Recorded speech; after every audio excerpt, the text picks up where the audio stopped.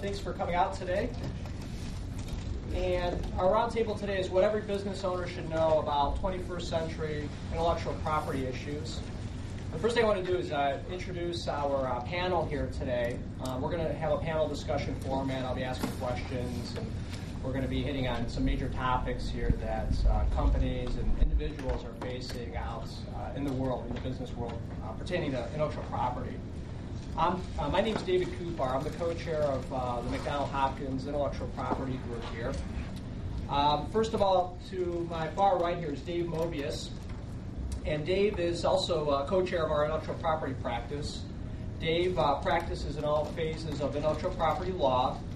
Specifically, he's involved with intellectual property transactional work, counseling, as well as litigation strategy and involved in all phases of litigation.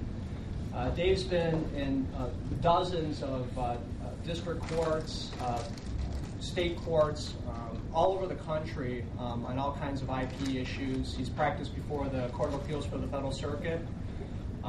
He's handled patent matters, trademark matters, trade secret matters. He's argued before the Ohio Supreme Courts. I can go on and on with Dave's background and experience.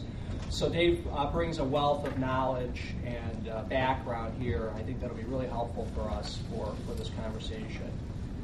Next, I want to introduce Joe Jacoby, who's directly to my right here. Joe practices out of our Chicago office. His focus is in on intellectual property portfolio management as well as litigation. Like Dave, Joe's been involved in dozens and dozens of intellectual property suits all over the country.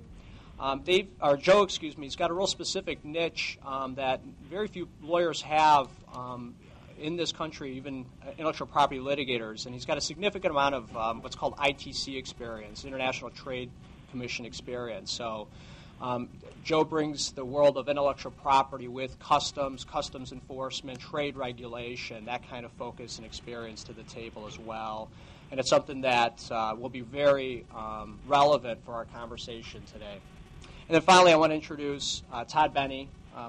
Todd also practices here in Cleveland as well as our West Palm Beach office.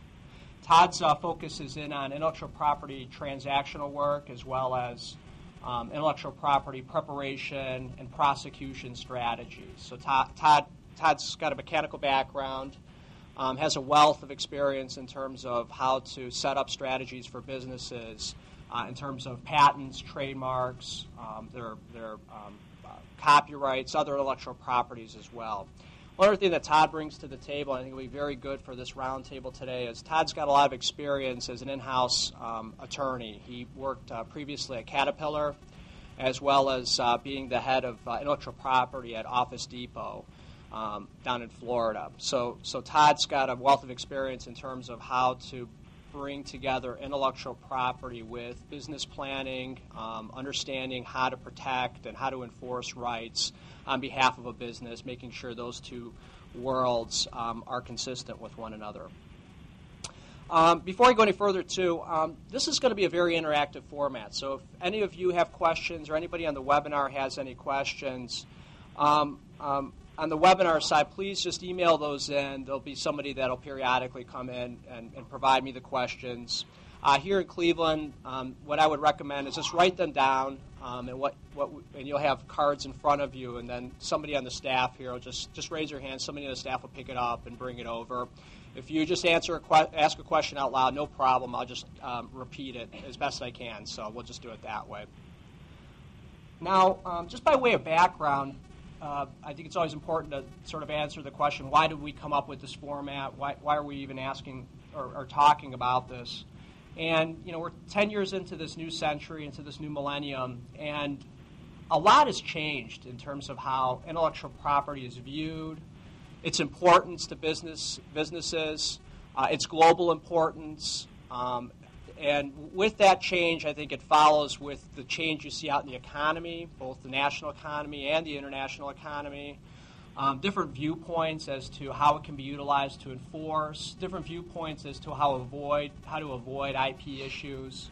And with that, there's all kinds of new protection strategies, enforcement strategies, defense strategies that we should be thinking about, and you should be thinking about. Some of these things we'll be talking about today may be things you're thinking about already. They might be things you don't even realize may be an issue for your business. So we thought it might be a good time to sort of hit on some, at a relatively high level, some key things going on in this world with respect to intellectual property and how it could affect your business.